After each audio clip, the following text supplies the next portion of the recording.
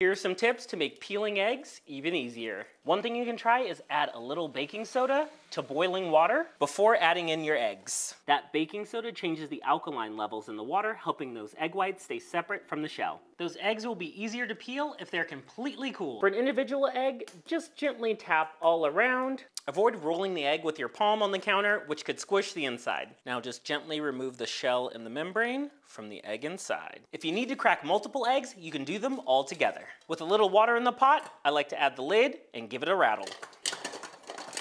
Not too aggressive, just enough to crack the shells. And a bowl of water can help with peeling and rinsing. No stress peeling. Excellent.